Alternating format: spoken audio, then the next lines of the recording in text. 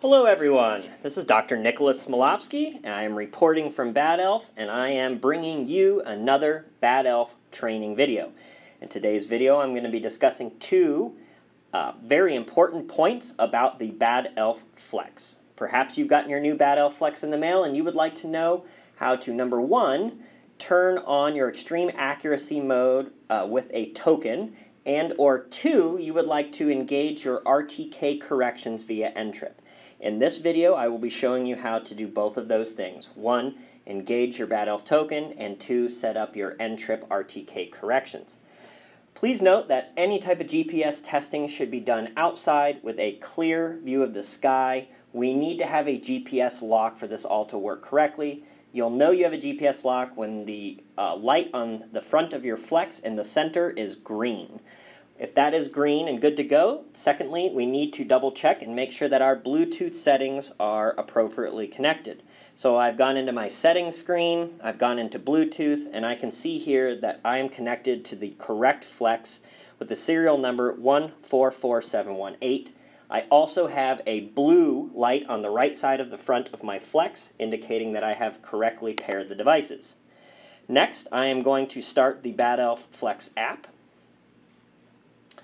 Because the Bad Elf Flex app has already been connected with the Bad Elf Flex itself, it should connect automatically. Now you can see here that I am currently operating in the accuracy mode called Standard. So what I need to do is I'm going to click the accuracy mode settings screen. I'm going to go down to the last section where it says Flex Tokens. Now what I want to show you quickly is how to load more Flex tokens on your device if you do not have any. So you can click the Load More Flex Token button, and you can either scan a QR code from the physical token itself or type in an 8-character code that is provided. Note that we provide tokens in both hard kind of credit card format, but also via email. So you can always go back and get your QR code or 8-character code if need be. So let's go ahead and type in the 8-character code. So bear with me for just a second as I type this in.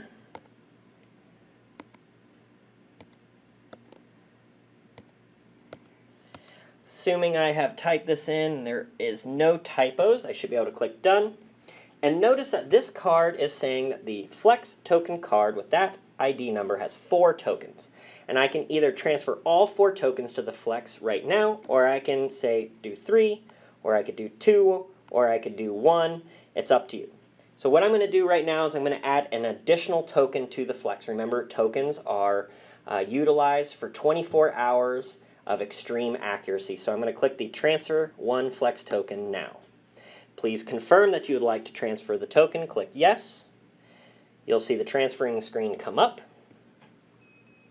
The transfer to the Bad Elf Flex was successful, and I can click Dismiss. Now, previously I had a token already enabled or already in the system, so I have 2 total tokens now. Don't be confused. Just because you have a token ready does not mean you've used it. So next, we need to actually, under the token status screen, click the Use Token to turn on extreme accuracy. Are you sure?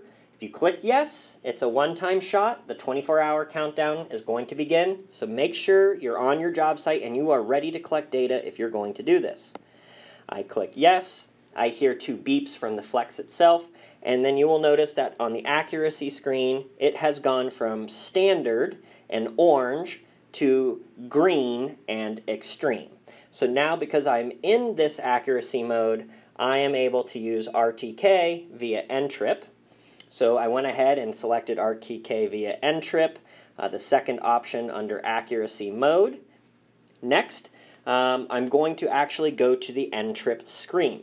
So I've engaged the extreme accuracy. Next, it's time to make sure that my NTRIP settings are correct. Once you click the NTRIP settings screen, at the top right-hand corner, you'll notice we're under the configuration screen that you see network and mount point. So I have already set up a network here. If you have not done this before, this will be empty. But let's go ahead and click that first selection under configuration, and you'll notice that it says host, port, user ID, passport, and mount point. The host and port will be unique pieces of information that you receive directly from the RTK provider, the service that you are going to use. The host could either be a website address like you see here, what we use here in Arizona, or it could be an IP address. Additionally, the port is a standard port that's going to be utilized to access these corrections via the internet. So remember too that NTRIP is a fancy way to say you are connecting via the internet to an RTK service that is going to provide you corrections via NTRIP to this device. Next, depending on your specific user ID and password, you're going to put that in those third and fourth boxes. And last but not least, you're going to need to select your mount point. So if you are connected to the internet and you have put in the correct network host, port, user ID, and password, you will be able to click the mount point option to configure your mount point. You may be asking yourself, what the heck is a mount point? Think of a mount point as being your base. It is where the corrections are essentially coming from. The key here is you always want to pick a mount point that is as close as possible to where you are. What you're going to notice here is that we list the mileage to that mount point, or what's called a core station, a continually operating recording station, and you would want to connect to the closest one possible. That's going to usually provide you the best accuracy. Anything over a 20-mile distance, what we call a baseline, is going to inherently propagate more error into your correction. Additionally, please understand that there are also services like VRS RTCM3, which I just selected there. There's also options called RTCM3 IMAX, which is below that green highlight. These are virtual reference stations using an amalgamation of different mount points to create a virtual one. So if you select a mount point that is very close to you and it doesn't seem to be working, I always recommend trying the VRS or RTCM3 options as secondary. So I'm going to go ahead and click this first one, AZCS. I know that actually stands for Arizona Scottsdale. So I'm only about 2 miles away from that mount point. Know that you can do a save as, and so if I wanted to save this as AZCS, because I say I'm going to use this quite often, I can do a save as. Saving multiple profiles, depending where you are geographically or what type of settings you're using, is highly recommended. So once you've got all of your NTRIP network settings in, you've made a save for your profile, click the back NTRIP button in the top middle of your screen. And under the configuration, the third option, it says not connected to NTRIP server. I'm going to click the little radial button, and I'm going to cross my fingers that I've put in everything correctly. And if I did, what you'll see is 5 check marks appear on your screen. So it's transferring data, everything is connected properly, valid messages are happening, and the bad elf inevitably is using the corrected data. You can see again under extreme or accuracy mode, you see that it says extreme. Under NTRIP, you see that it says connected in use. You can see that we're currently operating with about 15 of 41 satellites, and our estimated accuracy horizontally is 0.2 inches. So if I click the GPS fix screen, you can see that I am using RTK. You can see that my correction type is RTCM3. And so you can look through here and know that I am correctly connected to my RTK system. So quickly, just once again, just reviewing, make sure number 1, you're outside and you've got a GPS lock, green light.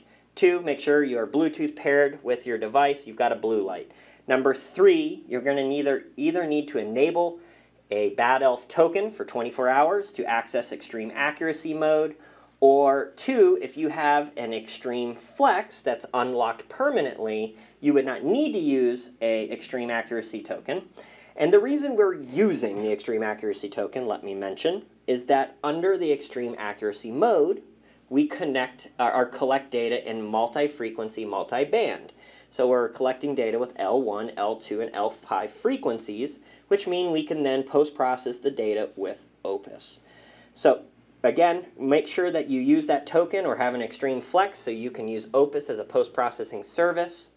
And then last but not least, input your NTRIP credentials, connect to the NTRIP server. Make sure you've got internet connectivity to your tablet or phone. And if you're working and everything is going according to plan, you should see a screen like you do on my Flex app right now. If you have any questions about what you just saw or listened to, please feel free to reach out to me or the Bad Elf team at sales@bad-elf.com. That's sales, S-A-L-E-S, at bad-elf.com. Additionally, please feel free to follow us on any of the social media platforms or find other additional videos on YouTube. We really appreciate it. Thank you so much, everybody. We'd love to hear from you. Have a good one.